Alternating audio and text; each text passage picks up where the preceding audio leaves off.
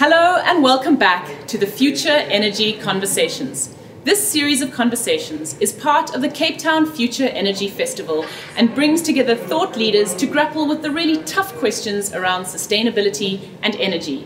Today, we're talking to a stellar team of students who have designed and constructed a net zero carbon building as part of the Solar Decathlon competition of 2019. Their design won stellar points at the competition. And here today we have Team Mahali to tell us more with our very own Lesley Sibanda. Hi, I'm Lesley and I'm with the City of Cape Town, where my role is to facilitate the transition to a net zero carbon built environment and to mainstream the idea of net zero carbon buildings within Cape Town. One of the challenges with net zero carbon buildings is people think that they are not feasible for the South African context. And so joining me today is Team Mahali, who've not only designed, but have constructed a net zero carbon building. So Sean, welcome. Please introduce your team for us, and thank you for joining this conversation today. Thank you for having us, Lesley. My name is Sean, and I'm with Shanae and Wimbai. We are 3 out of 30 members from Team Mahali, which is a group of postgraduate students from all types of backgrounds that participated in the first ever Solar Decathlon, which was hosted in Africa, or the first Solar Decathlon hosted in Africa. Please tell us more about the Solar Decathlon competition. So the Solar Decathlon is an international design build contest that challenges postgraduate students of architecture, engineering, and sustainability to design and build a net zero energy house over an 18-month period. Oh, wow. That's quite impressive. And I see you have a t-shirt on that's written Team Mahali. So yes. Please explain to us what Mahali means. Okay. So Mahali means place in Swahili, and we decided upon that because the 30 members that are comprising of Team Mahali are all from sub-Saharan Africa. That's quite interesting. 30 members, interdisciplinary team, and I like that catchphrase, one place, shared space. Yeah. And this is actually a hemp shirt as well. Oh, wow. Yes. So you guys are living the ethos of sustainability. Yeah. That's quite good. So Wimbai, I just want to speak about the design. What was the inspiration behind your design? I mean, as the space, as it says, one place, shared space, we had to come up with a house that could fit in a box, but something that could house 5 people. It had to be a 2-bedroomed house. And in order for us to achieve that, we really had to tap into our design skills and trying to adapt to the context and the environment and the skills that the team was bringing forth to the table. Okay, can you elaborate more specifically on the design that you guys had? So our main concept was the use of a tree as that one idea of somewhere where people can gather and share information and ideas.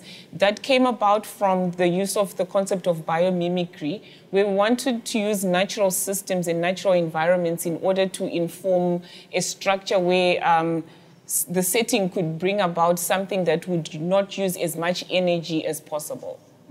That was one of the ideas. Oh, wow, that's quite interesting, you know, the idea of designing with nature in space. Okay, so let's talk about performance. I mean, it's one thing to design and then now to see it actually in operation. So how did your house perform? Thank you, Lesley. Yeah, our house had a solar home system integrated into the design, and we had a tensile fabric roof structure, and the flexi panels were installed on top of that. And in terms of its performance, did it actually become a net zero carbon building in operation? Yes, it did. Over the period of time, we generated more energy than we used, and predicted to be more throughout the year. In terms of materials, what type of materials did you use, and what influenced the decision around material selection? We decided to go with timber as a main substructure, and that was locally sourced in Morocco. as well as our recycled panels that we had wrapped around the house. So the house was cladded with these panels, and they were crocheted from recycled plastic bags that were made by ladies in the Fransch Hoek Valley. And I think they used 6,900 of those panels, of the bags, sorry, to create these beautiful, colorful, and vibrant panels. No, that's quite good. It seems your guys' key principles were around designing with nature and a lot of upscaling as well, and getting upcycling and getting a lot of your materials within the local context. So what I just want to understand is more around the cost of the house. Did those principles make the house more cost effective or more expensive? Or yeah. So the house is priceless. But for the Solar Decathlon, we received seed funding of $50,000 to build the house. And we could also receive donations on top of that, which we did. Yeah, I think that answers the question. Okay. Now that we've addressed the question on cost, which is always the biggest misconception around net zero carbon buildings, what are some of the challenges that you had not anticipated before going on site to construct the building? I think one of it was we underestimated the sophistication of building in Morocco, in the sense of we designed our house with timber pots that were CNC cut from plywood. And first of all, plywood was very expensive in Morocco and it was not readily available. And then we had to reduce our design to something else and change it a little bit. Yeah, so that was one of the examples. So for me, that just highlights the importance of always being flexible and willing to adapt if you designing and constructing net zero, well, any building, for example, yeah.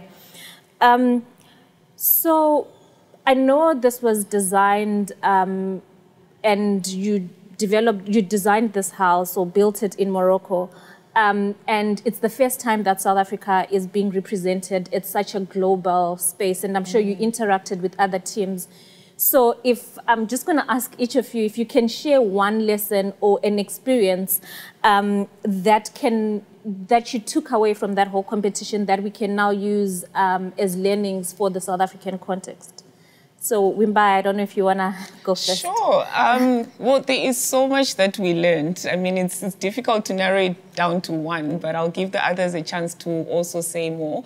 But for me, the biggest thing was the learning how to not just zone into your professional skills, but to also adjust to learning new things in order for us to be able to make this happen, because we didn't have any professionals on the team. It was just us as students, and that was a good thing for us. So that's quite interesting, because I know your background, you're an architect by profession, but on the team you actually did a PR role. So is that where the lessons are? I did, yeah. I surprised myself. Yeah, I think that's always good. That's good. And Shanae, biggest lesson? Yeah, I don't actually know what to say now. It's a tough one. There were so many lessons, so many lessons. Yeah. Yeah. A lot was learned from other teams, how other teams used building materials. So the one house, sun implant, was entirely made out of hemp. Oh. And it was the most comfortable, livable house at the competition. It didn't even need an air conditioner, just because hemp insulation is so good.